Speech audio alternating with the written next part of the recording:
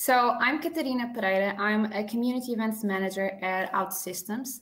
So I started my journey with community close to 2 years ago. So before that, I was doing design, and I was already in the events world, but not specifically within the community. So I was doing weddings, completely different. And then, yeah, so close to 2 years ago, I joined OutSystems and embraced the challenge of creating these events specifically for our own community. So in terms of our user group, so we are a bit, well, we don't have as many groups as Salesforce, but we have a really strong community. So we have close to 65 groups and we are in 33 countries. So obviously we want to grow. We want to bring as many developers as we can to our events as well. And right now we have around 100 leaders.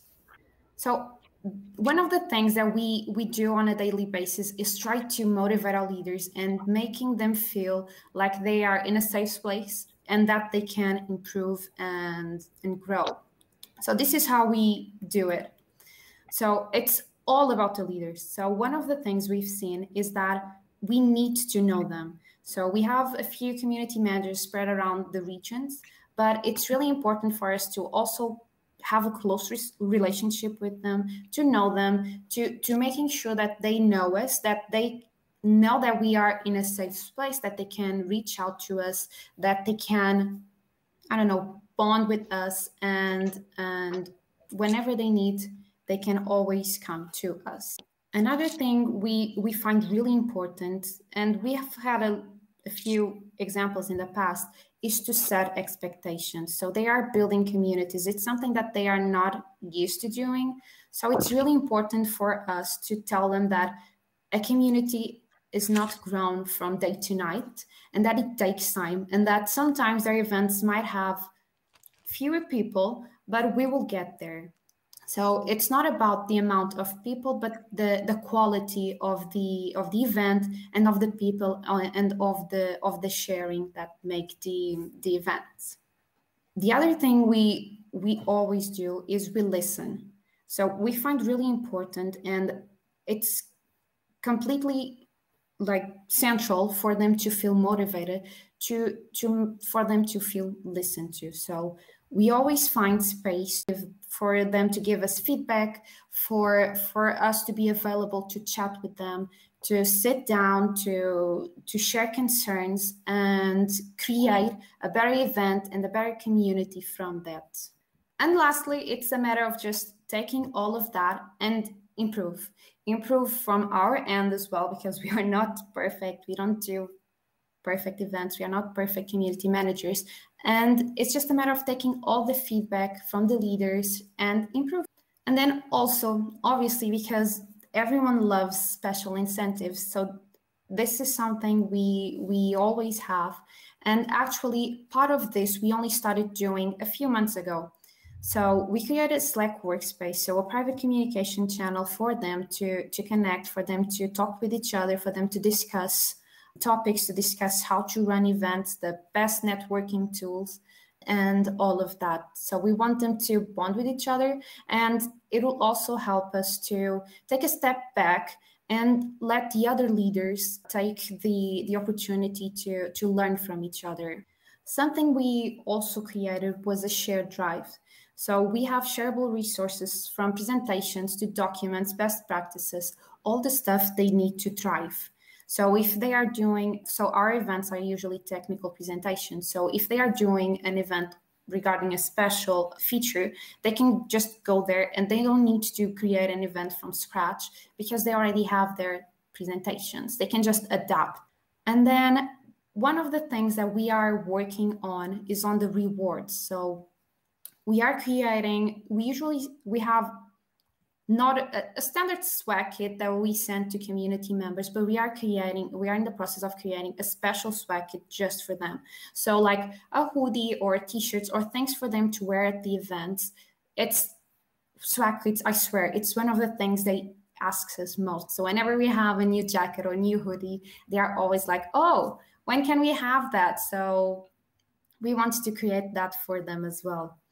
And we have community profiles. So we want to also add special badges. We want for them to also have that recognition within their community profiles. And then lastly, another thing that we are in the process of creating is just workshops. So they are not from the events world. They are not used to doing community. So we want them to have all the resources they can to make the most out of it. So we are in the process of creating workshops like how to pitch an event or how to host an event, how to run an event, all of that. And as well, we are doing some mentoring sessions. So we are taking advantage of the older senior members we have amongst the leaders, and we are pairing them with junior. So this will help them. As Jessica was mentioned, it's peer-to-peer. It's really important for them to learn. And as we grow, we won't be able to manage all of them at the same time, although we want to have a close look. But the mentoring sessions will help. And then just a few tips and tricks that we have. So they are not foolproof, but they work for our community. So one of the things we always do is just be optimistic and be cheerful. We always, whenever we have, whether it's planning calls or just coffee or right before the event starts, if we are attending like an online event, we always try to be optimistic, to be cheerful, to set the right mood. And whenever we do this, we see that they even themselves get happier, they get more relaxed. And then it's about empowering the leaders. So as I was mentioning, we have a set of resources and we do a lot. We are with them every step of the way. So it's just a matter of empowering them, giving them all the tools they need to succeed. And lastly, it's about reassuring them. So they are leaders for a reason, right? So they know what they are doing. They know about whatever they're going to talk about at the event. They know pretty much everything. So it's just a matter of starting, right? Even if they are beginners, if they've never done an event before, it's important for them to know that we are here and that we are here with them to help them every step of the way.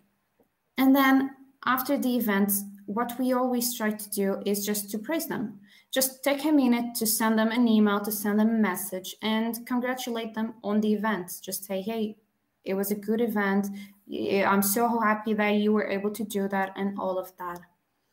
But it's not just about praising them. It's about giving them constructive feedback as well. So no one's perfect. We are always learning. And it's really important for us to give them the feedback, but to give them in the right way. It's just not about giving bad feedback, but making sure that they know that it's okay and that they can improve in the next one.